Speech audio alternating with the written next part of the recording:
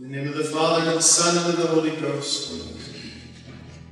My dear friends, we enter the sacred season of Passion, the time when we recall, in a spirit of profound reverence and gratitude, the terrible sufferings our Lord endured on our behalf. We find ourselves providentially during this time, we must believe in, suffering as well. With the coronavirus crisis, and all of the uncertainty that it means on so many levels, our everyday lives significantly altered, and feeling probably very isolated again on every level, and spiritually especially, for the church is locked. We're deprived of Holy Mass, and to a great extent deprived of the sacraments, which are so important to Catholic life. Our hearts are heavy, and the temptation is very great to allow ourselves to fall into a discouragement that only weakens us and may even paralyze us. Paralyze us in our efforts to be what we're meant to be, to love our God, to take care of the souls entrusted to us. Many a soul finds facing each new day right now more and more difficult. Some become cranky and irritable. Some seek an escape of one kind or another, online, or binging movies or games. Some shut down completely. Whatever the reaction, very often behind it is a discouragement that was perhaps more or less there all along. It is only the circumstances which have brought it to the fore. And why do I say discouragement? It was perhaps there all along. Because, my dear friends, of our tendency to focus to a greater or lesser extent on the wrong things in everyday life. To let our gaze be turned away from what really matters and away from God.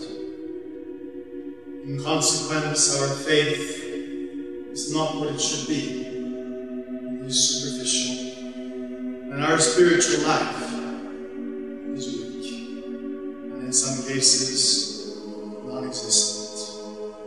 And so in times of crisis, we're easily overwhelmed. There's a striking incident that we read in the Gospels that helps us perhaps understand this. It took place just after our Lord had fed a great multitude, multiplying the loaves. Seeking solitude from the great crowds that thronged about him, he instructed the apostles to cross ahead of him to the other side of the Sea of Galilee, while he himself would seek solitude and pray.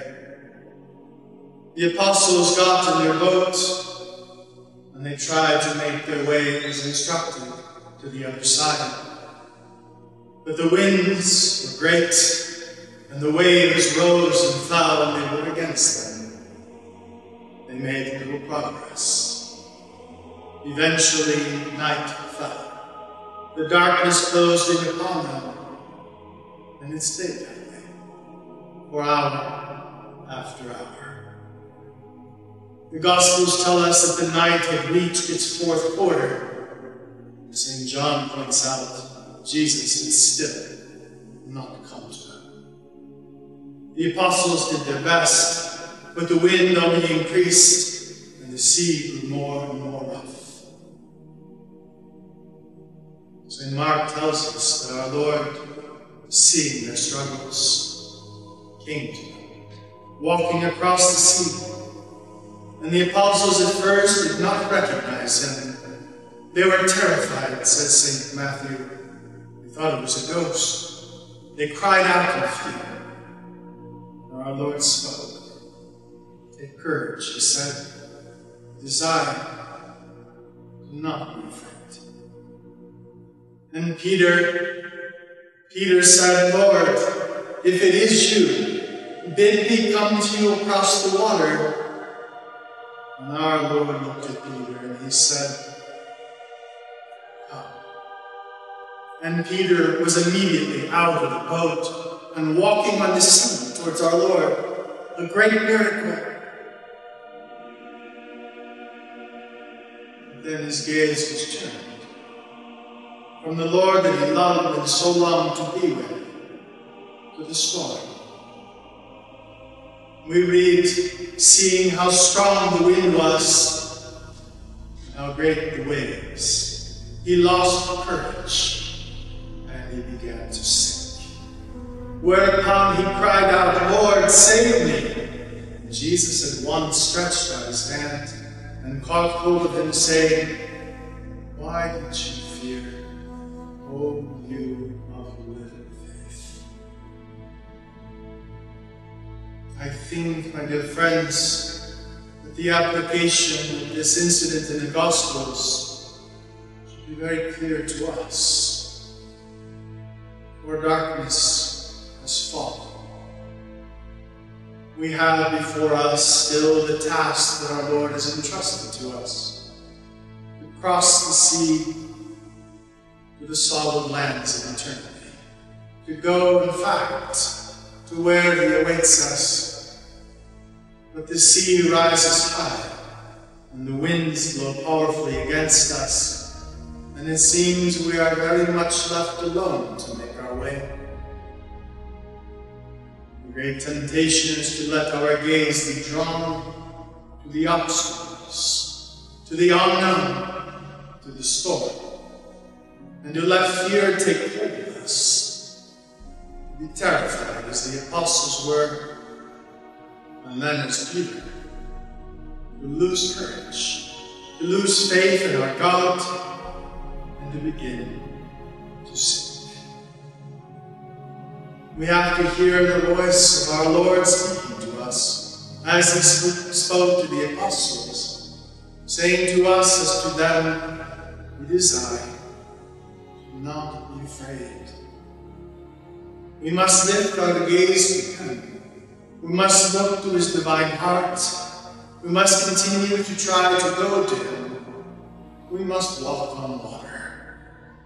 Do what perhaps humanly seems completely impossible, but able to do it because our eyes are on him and him alone. The great lesson of this incident in the Gospel is very clear. The problem was not the storm.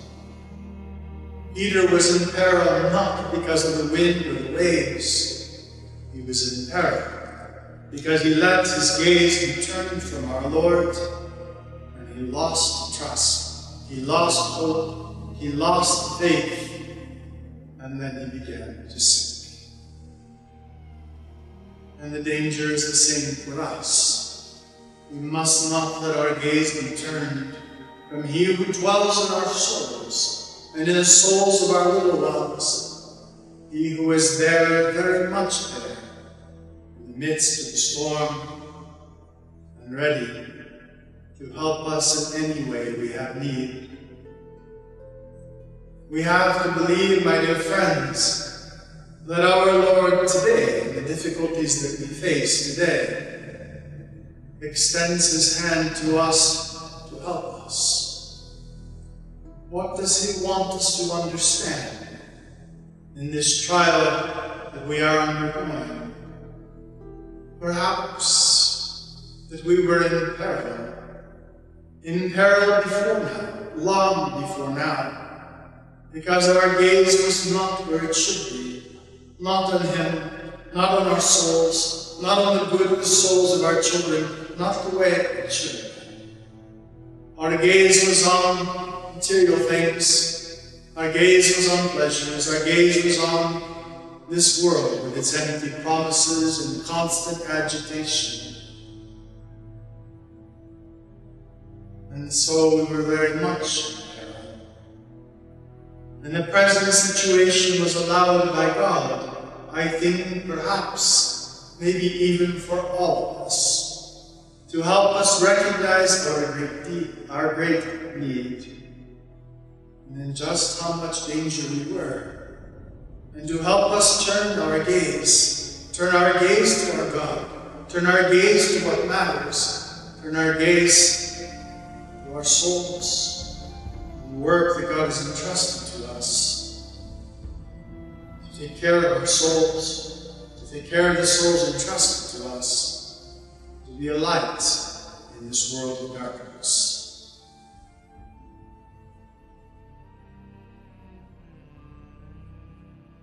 You perhaps have read the interview of Bishop Schneider that came out, I think, just 2 days ago, or perhaps his letter, which came out maybe a week before that. He says, the coronavirus epidemic, in my view, is without doubt a divine intervention to chastise and purify the sinful world and also the church. Chastise, not in the sense that God would ever take revenge on the men of the church or on any one of us, but that He would correct us lovingly as a good Father corrects, and purify our souls, as Bishop Schneider says, cleanse us, sanctify us, bring us to new life. We have to accept this situation, writes Bishop Schneider, from the hands of divine providence as a trial, which will bring us a greater spiritual benefit than if we had not experienced such a situation. One can understand this situation as a divine intervention in the current unprecedented crisis of the church. God uses now the merciless world sanitary dictatorship to purify the church, to awaken those responsible in the church, and in first place the Pope and the Episcopate, from the illusion of a nice modern world, from the temptation to flirt with the world, from the immersion in temporal and earthly things. The powers of this world have now forcibly separated the faithful from their shepherds. The clergy is ordered by governments to celebrate liturgy without the people. This current purifying divine intervention has the power to show all of us what is truly essential in the church, the Eucharistic sacrifice of Christ with His body and blood, and the eternal salvation of immortal souls. May those in the church who are unexpectedly and suddenly deprived of what is central start to see and appreciate its value more deeply. I think, my dear friends, we can see this trial of today as an invitation from our God, an invitation to step up. I told this story a few months back in other circles, but I think it bears repeating here. Last summer, a father of 6 young children, just 40 years of age, died tragically of a heart attack. He was a good man and a good father to his children, and he would firmly but kindly correct them when necessary. He would exhort them to the good. He would say to them, "You have to step it up. Son, you have to step up." And so it was when he died, that his oldest boy, who was just 11 years old, said to the mother, "Mom, I think I know why God allowed Dad to die." And his mother said to him, "Why, son?" And the boy answered, "He wants me to step up. He wants me to step."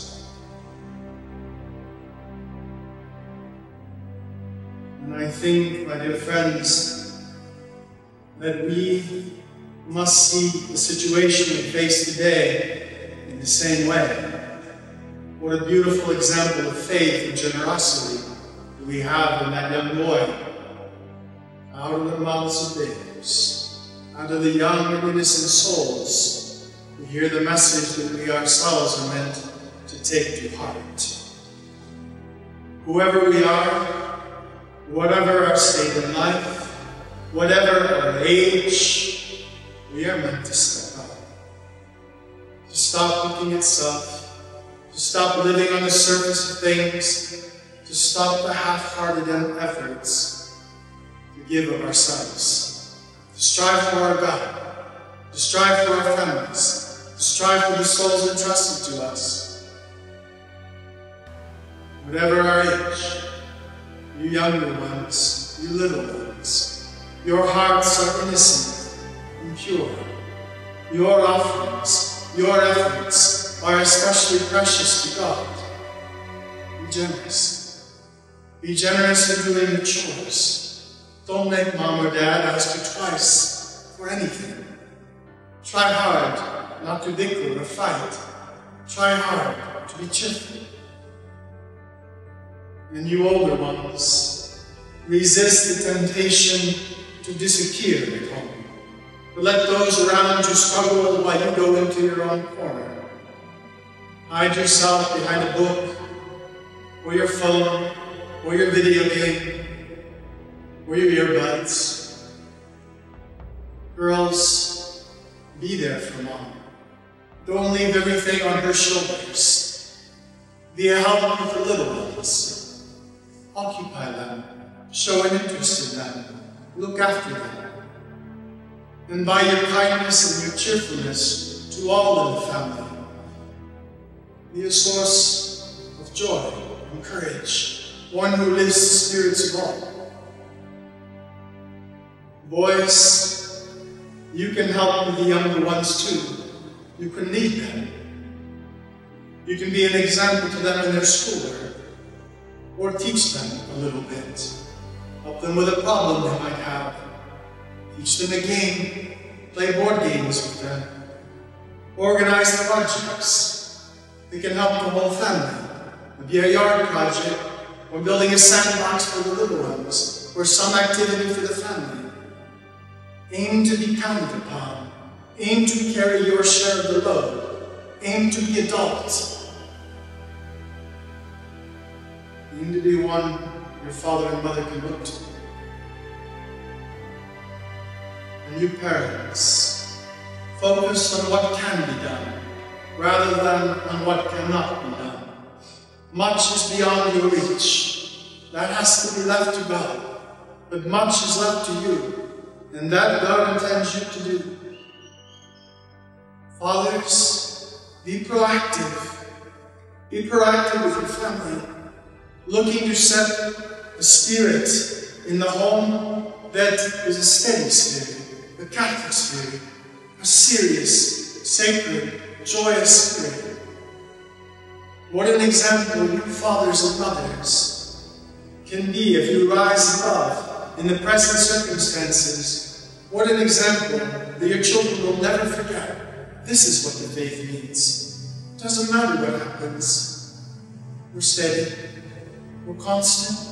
We strive. We don't let it get us down. We keep going.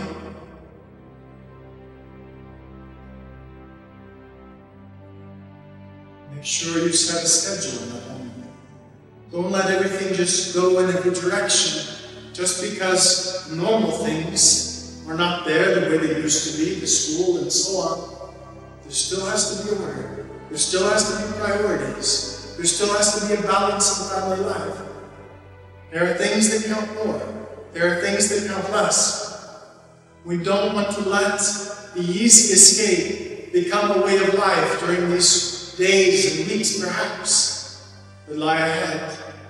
You perhaps have read, but if you haven't, I encourage you to do so, the letter of Father Pagliarani. This is not the time, he said, to open the floodgates of the world into our homes. To turn on the screen and use it as a babysitter. We have to know what we're about. We have to stay on track. And fathers, perhaps this is a time you can make a difference outside the home too. Be proactive in trying to reverse the closure of our churches. What a travesty that the list of essential businesses is 3 pages long. In this state of Idaho, but mentions nothing that pertains to the worship of God or the care of souls, while the stay-at-home order itself specifically mentions that faith-based events are forbidden. What a travesty! What an indictment on our world! And I encourage you, organize amongst yourselves. Organize an online petition to the governor's office, asking that the churches be opened, that as long as prudential guidelines be observed, the pastors be allowed to take care of their sheep, and encourage those who sign that petition to call the governor's office as well, to be respectful but insistent, to make some noise, to put some pressure, to help our governor realize this is essential.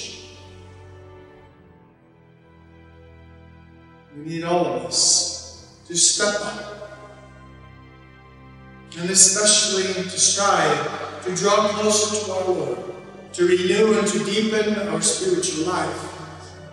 You have no Mass. Well, look after the spiritual life of the family in the best way you can. Pray your morning and evening prayers together. Pray your rosary without fail. On Fridays, do the Stations of the Cross together. Make an appointment to see the priest for confession and communion. Begin already to plan your Holy Week, so that each day during that sacred triduum is a special day that's marked in your home. Have a plan. Show the importance. Lift the gaze of the children, and God will bless